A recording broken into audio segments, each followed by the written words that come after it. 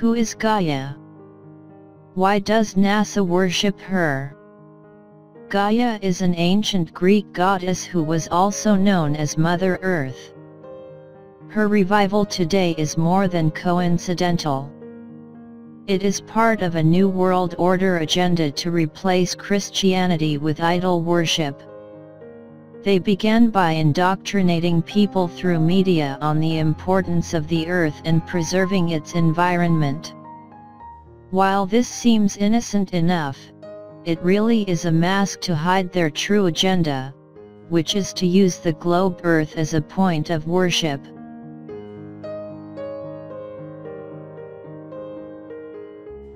One such group who advocate worshipping the globular Earth is the Gaia organization. Gaia is a revival of paganism that rejects Christianity, considers Christianity its biggest enemy, and views the Christian faith as its only obstacle to a global religion centered on Gaia worship and the uniting of all life forms around the goddess of Mother Earth.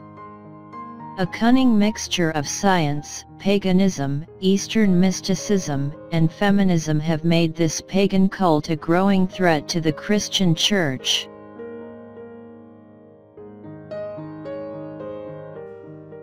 NASA's ties to Gaia. The Gaia hypothesis can be credited to James Lovelock. Lovelock worked for NASA during the 1960s as a consultant to the Life on Mars Viking spacecraft project. All of the life forms on this planet, according to Lovelock, are a part of Gaia, a part of one spirit goddess that sustains life on Earth. Since this transformation into a living system, he theorizes, the interventions of Gaia have brought about the evolving diversity of living creatures on planet Earth.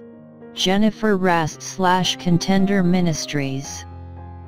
Dr. James Lovelock, while working for NASA and looking for the evidence of extraterrestrial life on Mars, observed the Earth as might an extraterrestrial, and began to formulate a method of explanation as to why the Earth appeared therefore to be not so much a planet adorned with diverse life forms, but a planet which had been transfigured and transformed by a self-evolving and self-regulating living system.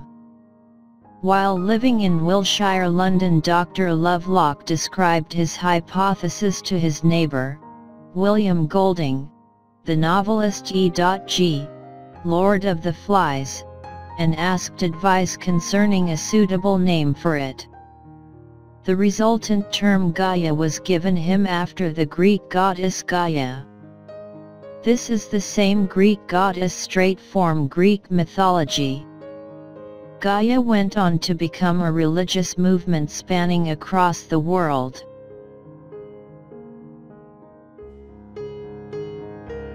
Gaia worship and Al Gore. According to Jennifer Rast of Contender Ministries, some of the promoters of this Gaia worship are leading figures and organizations such as former Vice President Albert Gore, broadcaster Ted Turner, and the United Nations and its various NGOs. Al Gore's book Earth in the Balance is just one of many books that unabashedly proclaims the deity of Earth and blames the falling away from this pagan god on the environmentally unfriendly followers of Jesus Christ. The United Nations has been extremely successful in infusing the green religion into an international governmental body that has an increasing effect and control over all of our lives.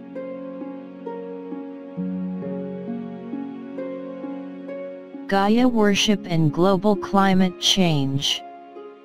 By continuing to push notions that carbon dioxide is a poison, that global warming exists and mankind is responsible for it, that we need a worldwide carbon tax and that we require Agenda 21 style global governance, These people are promoting the New World Order program and unwittingly placing elite controllers in power who don't care about the environment and view it merely as a resource to be exploited. It has even gotten to the point where those resisting climate change, another Rothschild-Rockefeller creation, are being treated like criminal extremists. There have even been calls in the US by climate scientists for Obama to prosecute them. Freedom Article 2015. Gaia and the Greeks. It was the Greek culture that popularized the spherical Earth known as Mother Earth. The sphericity of the Earth was established by Greek astronomy in the 3rd century BC, and the earliest terrestrial globe appeared from that period. The earliest known example is the one constructed by Crates of Malus in Cilicia, now Çukurova in modern-day Turkey, in the mid-2nd century BC. This is according to Wikipedia, 2018. Not surprisingly, the spherical Earth and all of its associate heavenly bodies fit within the framework of a long list of Greek gods and their rivals. Please note in the image displayed that Gaia is Mother Earth. Although the spherical Earth's globe imagery is everywhere from school textbooks to our movie theaters, it only serves as a visual image for us to worship Gaia.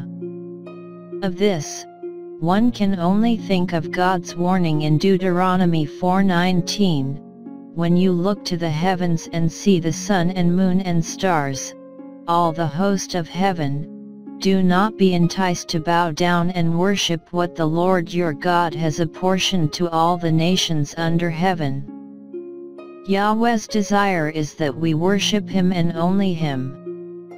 Clearly there is a push in social media, movies, and political circles to get our eyes off of the one true God, Yahweh, and replace Him with pagan gods and goddesses.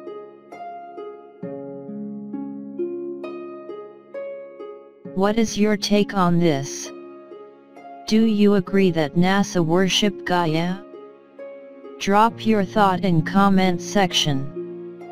Remember to subscribe, like and share this video if you enjoy it.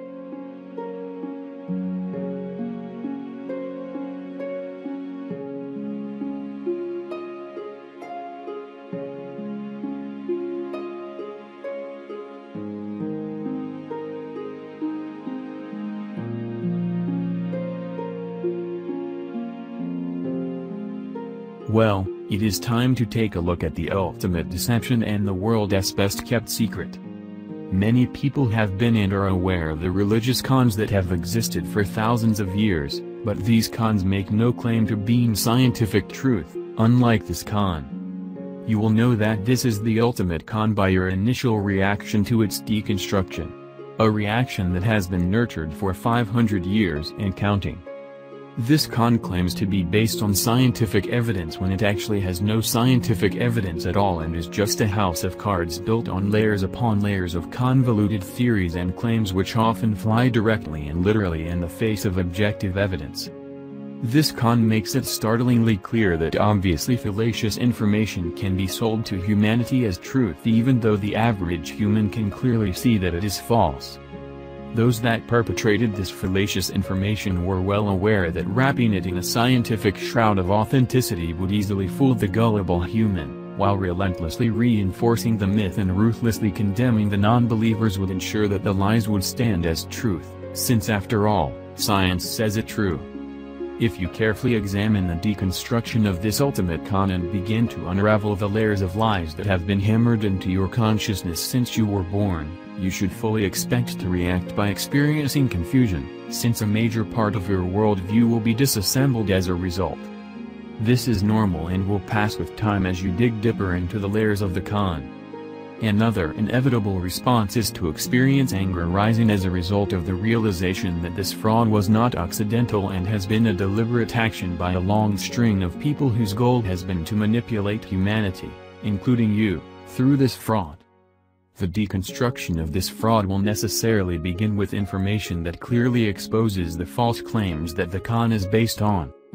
As more aspects of the ultimate con are exposed as the fraud that it is, you may find that it becomes harder to consider the actual conclusions that you will come to if you examine all of the evidence.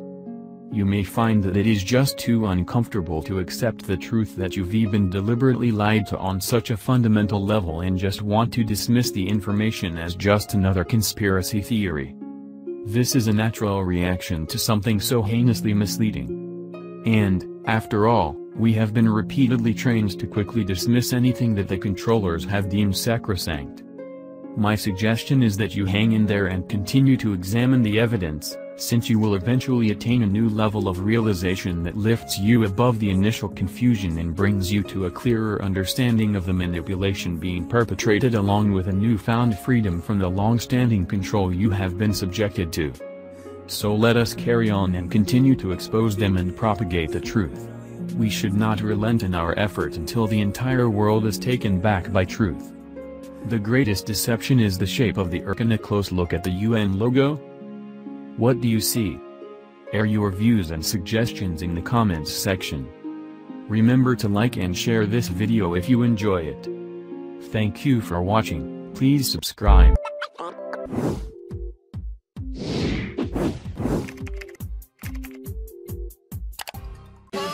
Let's go.